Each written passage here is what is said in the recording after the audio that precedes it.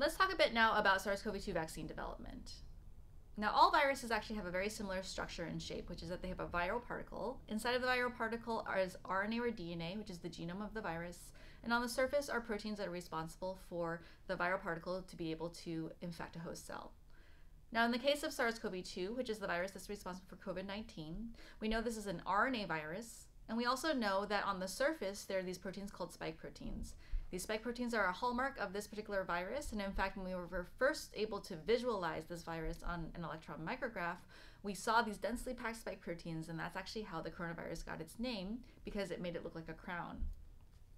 Now, when we think about vaccine development, there's a couple of different techniques that can be used, and I'm going to cover some of the traditional methods, as well as some of the novel methods that are being used for the first time with SARS-CoV-2 vaccine development.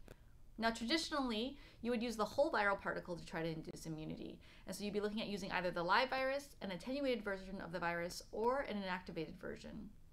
This is a very tried and true method, and is in fact the way that the common flu vaccine is usually made every year. But for the purposes of SARS-CoV-2 vaccine development, it has a couple of disadvantages. One is that the development timeframes are usually a little bit longer. It takes a little bit longer for development and manufacturing. And two, in order to pursue this method, you actually have to culture and grow a lot of SARS-CoV-2 virus in large batches. Now, SARS-CoV-2 is a very virulent virus, and so in order to actually culture and grow this virus, you have to make sure you have a lab that has very, very strict safety precautions. And so a lot of vaccine developers find this to be not very attractive, and so aren't actually using these particular methods this time around, although of course there are a couple of vaccine developers that are pursuing this. Instead, most vaccine developers are actually looking to try something different, which is instead of using the whole viral particle to induce immunity, they're just going to try to use the spike protein of the SARS-CoV-2 virus to do that. In the phase 3 clinical trials that we've seen so far, there's a couple of different methods that have been used, and I'm going to cover those. So one that we've heard about is the adenovirus strategy, and another is called an mRNA vaccine. Now, with the adenovirus strategy, what we're looking at here is something actually very interesting, which is to use a different virus, in this case, the adenovirus. The adenovirus is a virus that's very, very common, and in fact is responsible for many of the common colds that we see every year. Now, the strategy that's being employed here is to take the adenovirus and actually hijack it and take out the DNA that's normally within that adenovirus and replace it with the DNA of the spike protein from SARS-CoV-2. What you're doing then is you're using the adenovirus as a vector to introduce the SARS-CoV-2 DNA into your patient. And then once it's in the patient, the SARS-CoV-2 DNA can be transcribed and translated, and now the patient's immune system can react to just the spike protein, hopefully inducing immunity to SARS-CoV-2.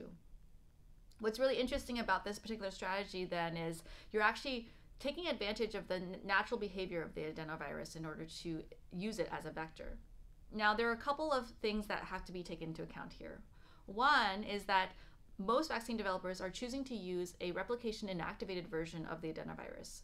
This means that when the adenovirus is introduced, it can't actually replicate within the host. This is really important when we're thinking about engineering this viral vaccine, because we don't want to accidentally infect the host with an adenovirus.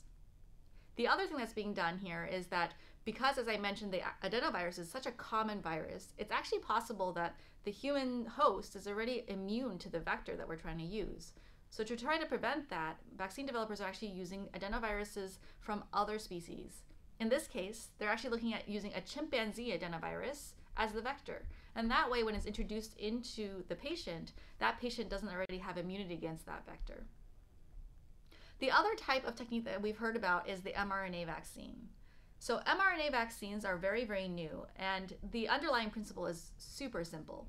What they're trying to do is actually just take the mRNA of the spike protein, modify it to make it a little more stable, and put that whole thing inside of a lipid nanoparticle and introduce that into a patient to induce immunity.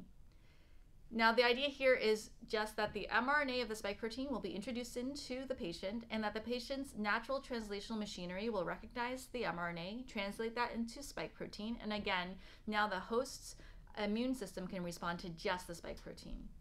It's a very, very simple idea.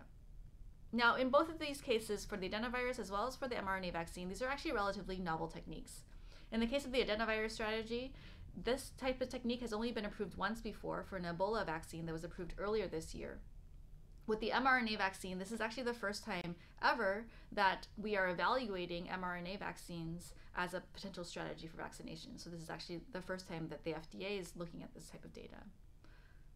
These strategies have a couple of advantages. One is the development timelines for these vaccines is much faster. And a lot of these vaccines can actually be synthesized in a lab rather than grown in a culture, which is a huge advantage.